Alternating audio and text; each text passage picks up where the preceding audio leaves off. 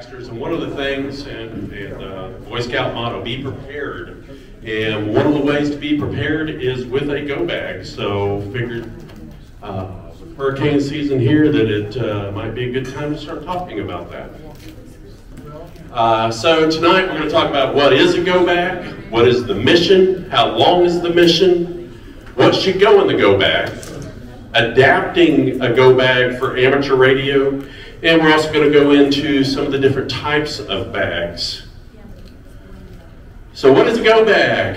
It's a noun, and it's a bag packed with survival supplies and kept ready for use in case of an emergency that requires rapid evacuation. Other names, it could be called a bug out bag. So that was according to Merriam-Webster. So what's the mission? And kind of deviating from Merriam-Webster for a moment. I mean, when you want something, I think of a go bag as something that you've got at the ready that you can just grab at a moment's notice to accomplish what your mission is. You know, your mission could be to support amateur radio. It could be photography. It could be purely survival, hunting, fishing, drones, cruise excursions, many, many more. I actually thought of another use, which I'll demonstrate here in a little while. Does anybody have any other ideas that they might find a go bag useful? Medical kits. Yeah, medical kits. So, Tennessee Section Strike Team. This is just a little side note here. We had a meeting last Friday night that the Tennessee Section did with Aries. And it was prior to Hurricane Beryl. We were discussing forming a strike team in response for the hurricane. And so just wanted you to know, we have been talking about that. They didn't see any need for help outside of the local areas that were affected at this time, but they are trying to put together something a little more formal, get some memorandums of understanding with other sections like Louisiana and Arkansas, so that we would be able to deploy more quickly. So, you know, I will provide more information about that as it becomes available. What is the TN section? That's Tennessee, I mean, for ARRL. What is a section of what? It's like Arkansas is a section. Louisiana. Some states are larger and they're broken up into multiple sections, like Western California, or geographic region. Right, geographic region. Okay. Well, I think it's for Aries. That's what I think that's what he's asking. So, yep. So, but like I said, there's no expected deployment for Beryl, but just wanted to throw that in there as a side note. So how long is the mission? 24 hours, 72 hours, 1 week? Is it indefinite? Billy, I think you've probably been on some indefinite ones. 102 days. 102 days was his longest deployment. I know with the Red Cross, they usually deploy for about on 2-week intervals. So these are things that you got to formulate in your mind when you're trying to assemble a go bag. So what should be in the go bag? This is from ready.gov. Now this is a very basic one. This isn't really ham radio related, but it's more emergency related. Water, 1 gallon per person per day. Food, battery powered or hand crank radio and a NOAA weather radio with tone alert. Flashlight, first aid kit, extra batteries, a whistle, a dust mask, plastic sheeting, scissors, and duct tape, and that's not to dispose of bodies that you, never mind. Moist towelettes, garbage bags, and plastic ties, again, not for disposal of bodies. Wrench or pliers, a manual can opener, local maps, and a cell phone with chargers and cords. And again, that's at ready.gov.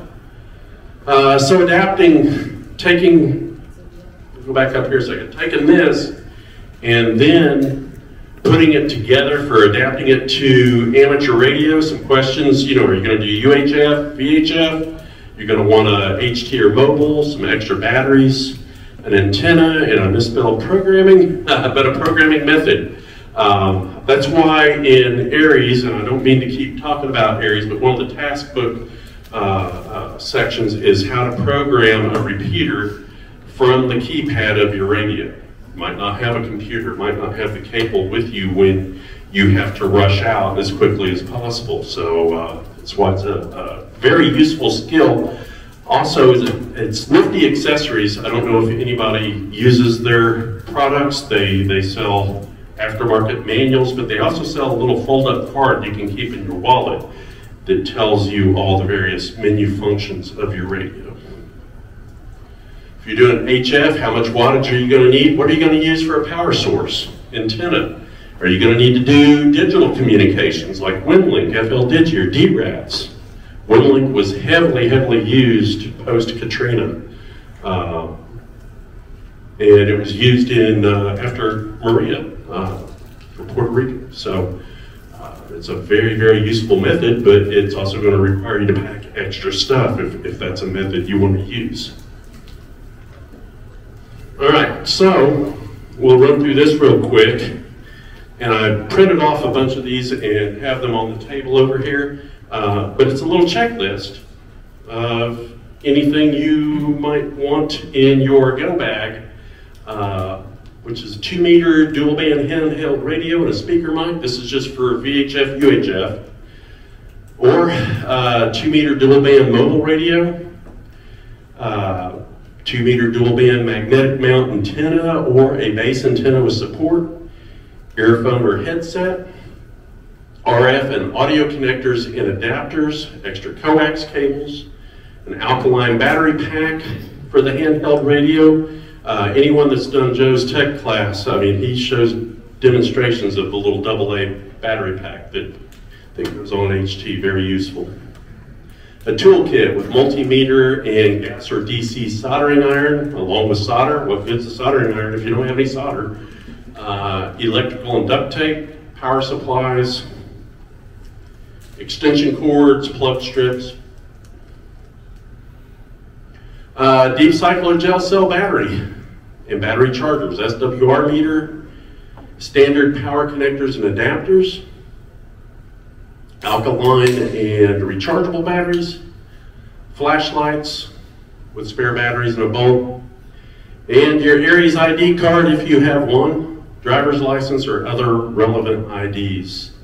One thing that I do, and I'm not trying to tell everybody what to do, but I actually take pictures of my IDs and have a special folder on my phone with like my insurance cards, everything, so that I've got it with me at all times.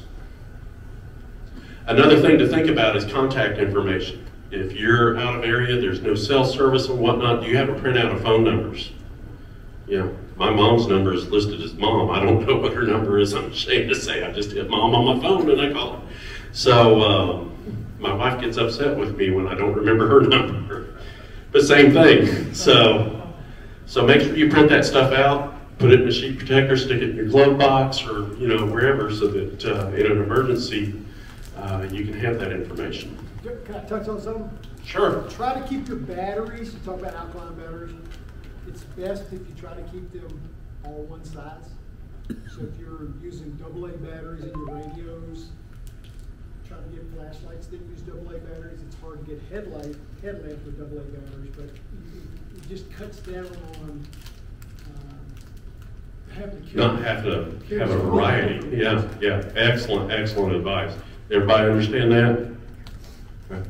Yeah, another tip with the batteries is to use a Ziploc bag to put them in, because if you leave it in a radio very long, you get the corrosion and you got problems. Right. Okay. So very good tips. So if we're going to do HF, you're obviously going to need an HF radio, tuner, antennas and supports and feed lines. And then under operating supplies, paper and pencil, sharpener, ICS 13 forms, radiogram forms, messaging forms, which both of those are a type of messaging form.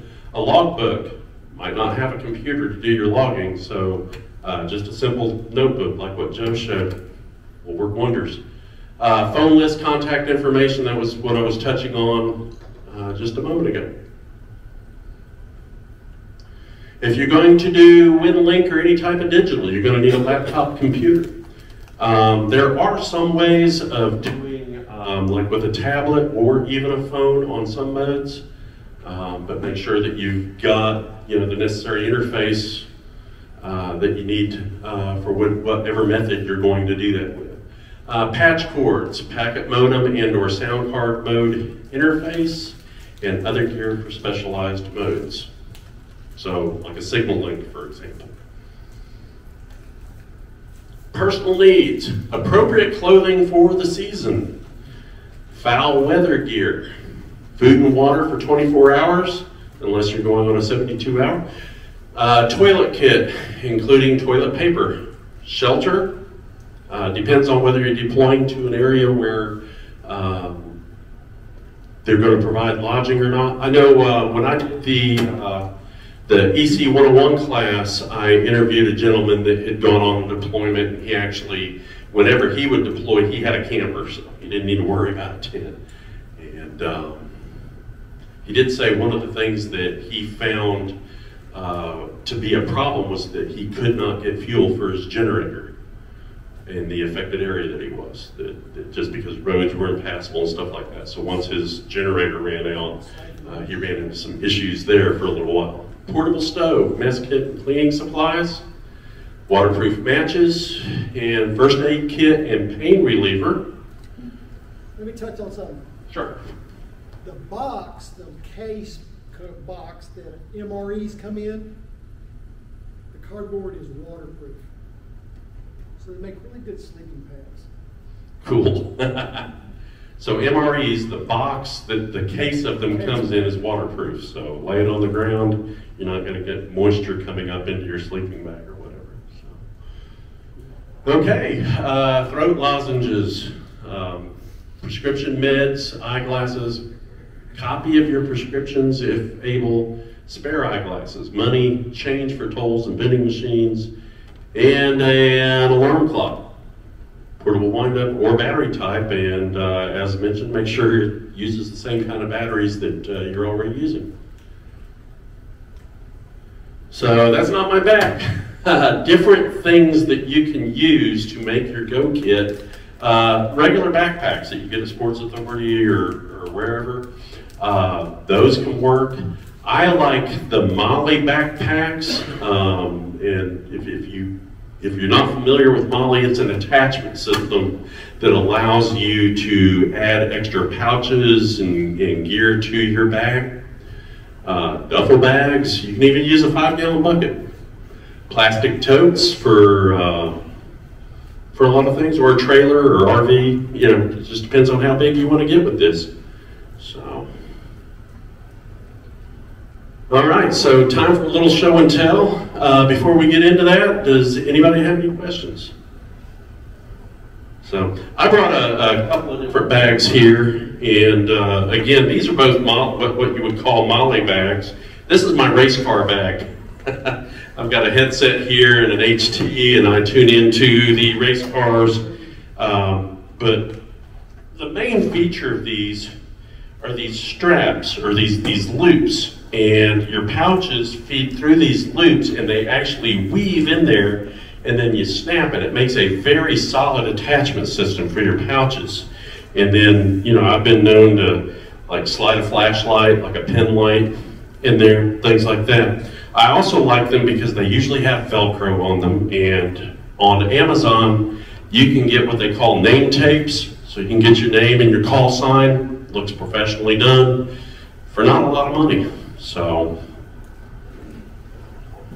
that's that bag, but then the one that I have the bulk of my stuff in is this one. And like one of the things I have in here that wasn't on the list, this is called a life straw. Anybody heard of these? Yeah.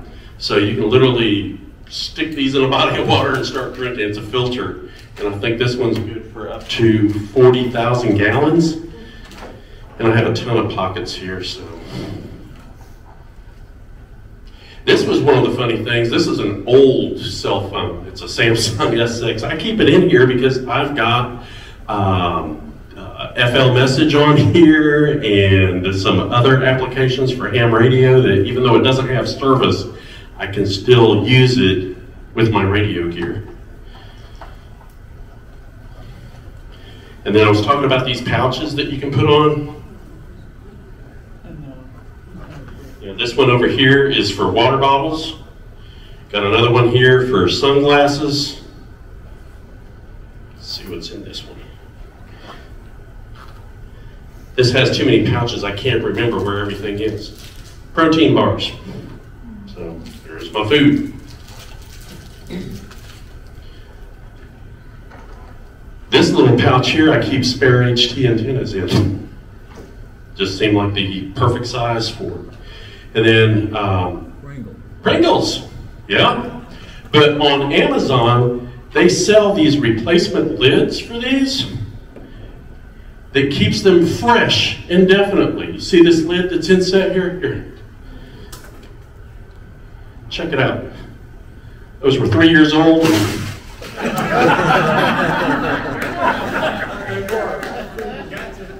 Sorry. That was a fib, by the way. They don't really sell those lids. Well, how far can you run for a flat tire? Was that a slinky antenna? Yeah, there you go. It's a slinky antenna. Yeah. So let's see what else I got in here. This. Want to charge your phone? Solar panel. There's 3 letters. It's called ABC, and I don't mean airway, breathing, and circulation for EMS. It's always be charging. Yep. Good advice. Good advice. But this is a simple solar panel. It's got a USB port on the back, so you can be keeping your phone topped off or whatever you want. You know, if you've got direct path to sunlight. How many batteries can you hook up to that particular one? Yeah, this one's really just for one. It's like a 3 amp, I believe, output, but they make a slightly larger one that trifolds like that, that does the higher output. Like I can't remember what the wattage was. I think it was about 90 watts. That one's like 30. Do you have a compass in there? Do what? Do you have a compass in there? I might have. I should have. But Advil.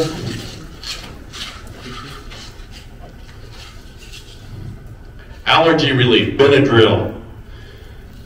I cannot recommend this highly enough, especially if you've ever had any kind of allergic reaction to anything.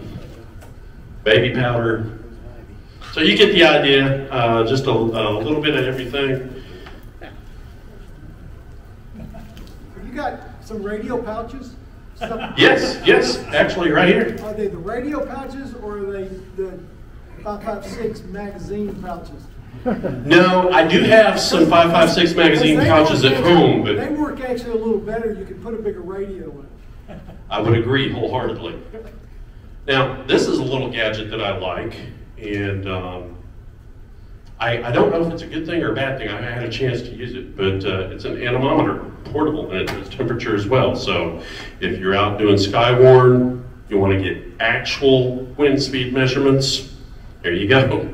When you hear it go, wow! You better go somewhere else. So, back to the food thing, don't put anything perishable in your bag, like chicken, because this is what happens to it. So, yeah, that's, this bag doesn't, but this bag does. This bag actually has a space for a hydration pouch, so you can carry a couple extra liters of water with the tube that comes over the strap and up there. I don't really, I'm kind of partial to 511 Tactical, but I know they're pricey.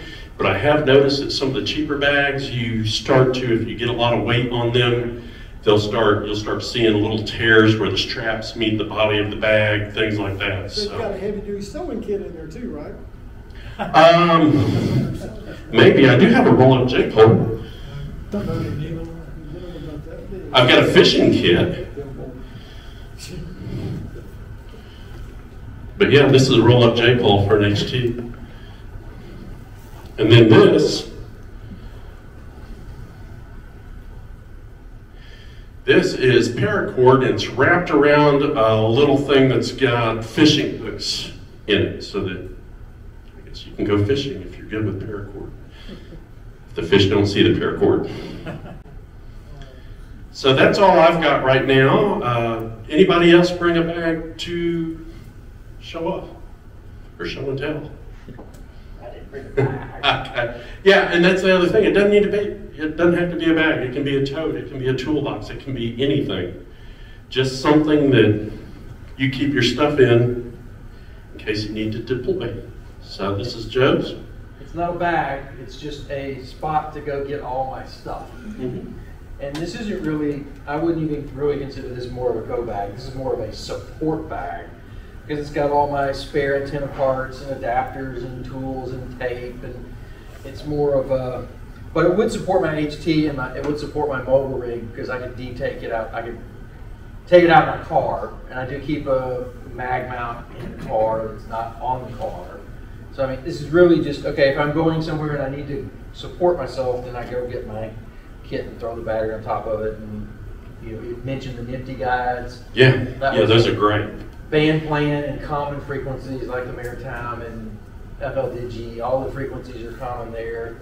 And I found an old copy of the Night Fog, right, drawing blank, and have that with me just so that, because this is really handy just to know what you might need. But the challenge with that is, to your point, if you're in a different region, you got to be able to program them all. Right.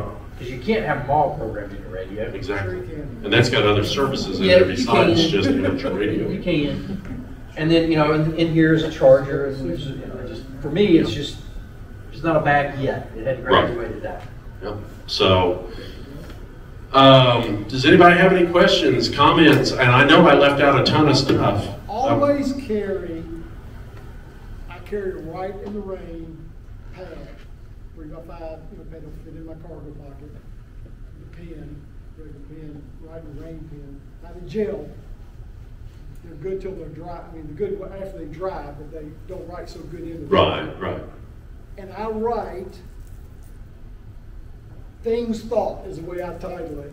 There's a lot of stuff in that pad for my whole event, but I'm always upgrading